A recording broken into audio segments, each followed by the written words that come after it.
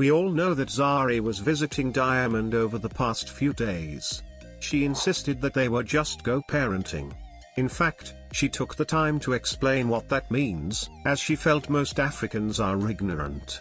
Now, so as to rub everything on her haters' faces, she posted a video of her walking into her car, with her big behind swaying. Here's the thirst-trapping video she put up, saying that it didn't even need a caption. This happened after the two spent time co-parenting while watching a football match. Diamond seems to be a proud dad, who is willing to do anything to be there for his kids. As we reported, he will be spending time this weekend with Tanasha. This is also meant to be a co-parenting session.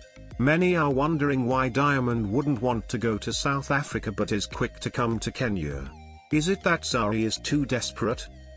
As for Tanasha, she feels that she would still have made it without Diamond. The singer has been on record saying that she is self-made. We tried debunking that, but all in all, success is still a subjective matter.